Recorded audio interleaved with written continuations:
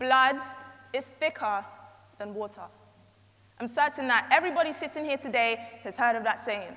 I, for a fact, I'm very familiar with it myself, but I don't agree with it. Because I know that my friends, they love me, and we're not blood.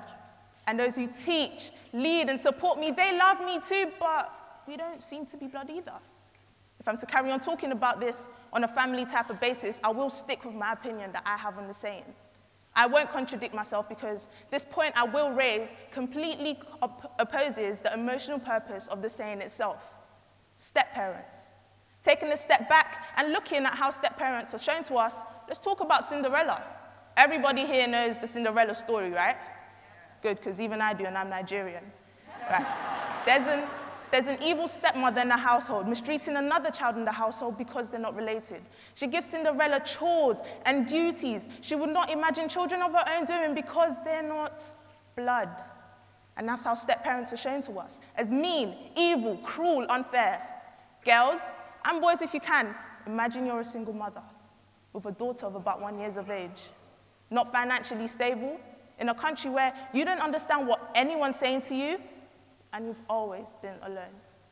But the thing is, one day this guy approaches you, acknowledges your daughter and yourself, thinking you're both beautiful, making your well-being his responsibility. Girls, you're not used to this feeling. You're used to usual scrutiny of being a single mother, but he makes you forget all of that. As your daughter's getting older, he's buying her a first bike at all those boring school parent meetings. Girls, you get married to this guy, have more children of your own, and to this day, you're still in a happy marriage with him. Stepping out of that story is a pretty fairy tale ending, but would it shock you if I said that story's true?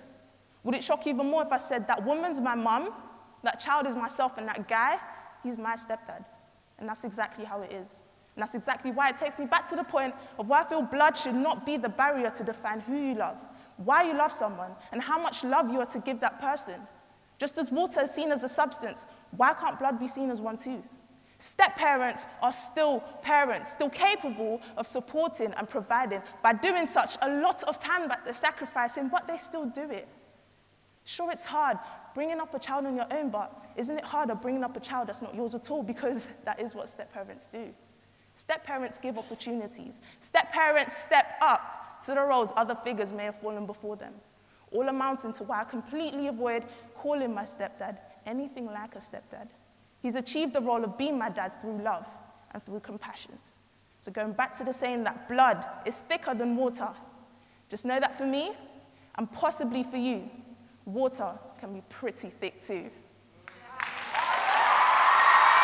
Congratulations to Nosawaru, the Bexley champion.